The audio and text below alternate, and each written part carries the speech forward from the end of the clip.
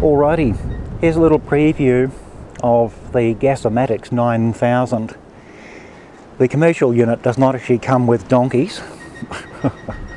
Anyway, the whole system's built onto a trolley that has independent steering and a removable handle, simply to make the whole thing a bit more compact. The trolley carries the original Victory Gasworks 15 horsepower, or was it 15 kilowatt gasifier system. So you have the gasifier, the cyclone and the cooler condenser tower. I've added blowers, valves, plumbing, a radiator and a number of cooling fans to the system. Each of these items, in conjunction with things such as the igniter here it is, let us fire it up.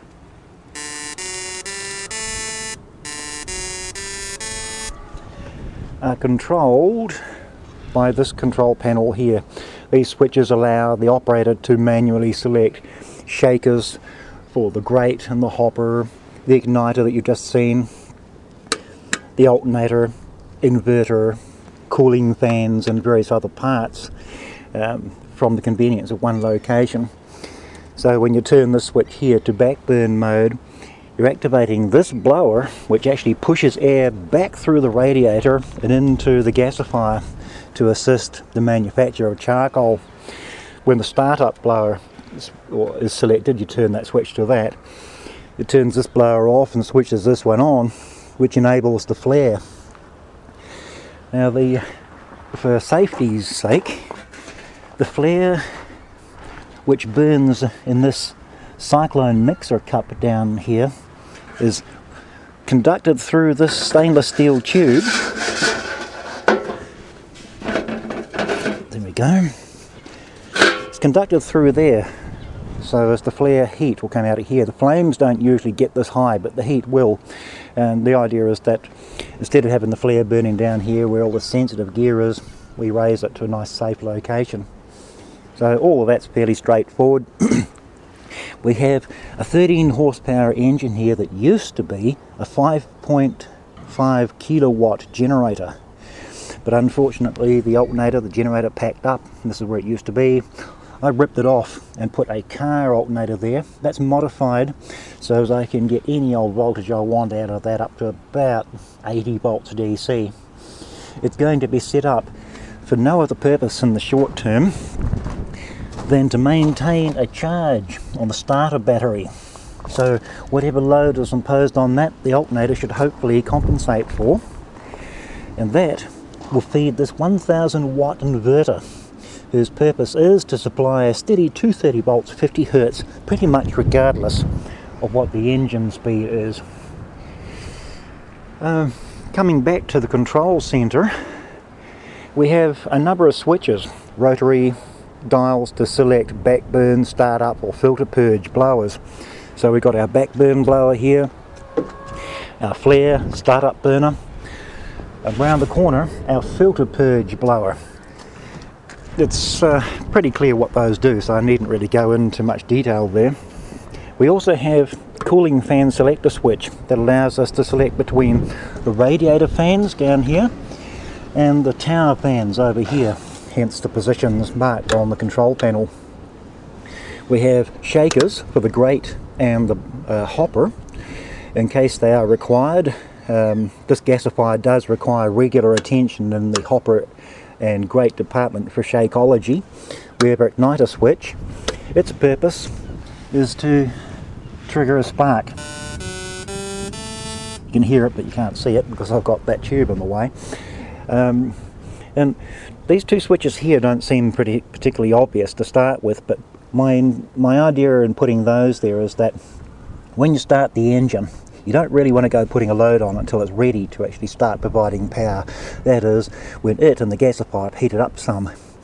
At that point, when the engine's running smoothly, switch the alternator switch on, which enables the alternator to put a load on the engine and begin charging the battery down there. So once the charge on the battery is developed sufficiently well and it's registering on the voltmeter, the inverter can be switched on and the consumer can then have the power required. I've added a runtime meter here. Its purpose really is to assist in maintenance, regular maintenance management. So every 10 hours perhaps the filters would be cleaned out. This is where things start getting interesting, talking of gas flow and regulation. What I've done is I put gate valves behind this control panel here.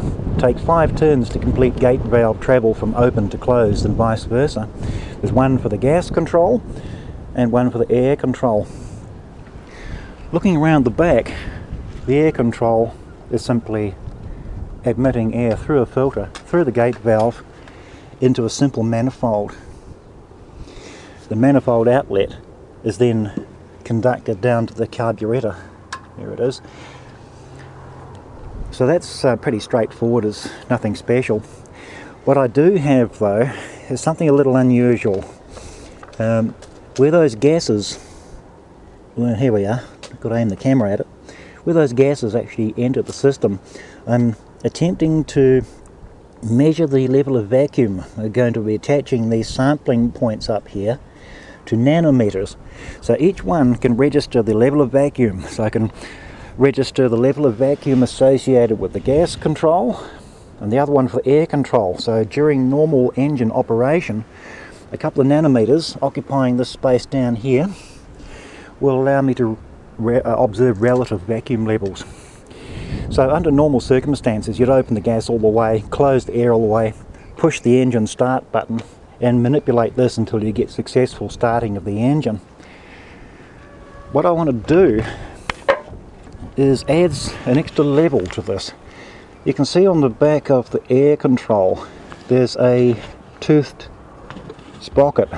It fits with this belt and another toothed sprocket there. That will be driven by this motor. It's a stepper motor, 1.8 degrees per step, so it can go backwards and forwards at varying speeds and levels of rotation.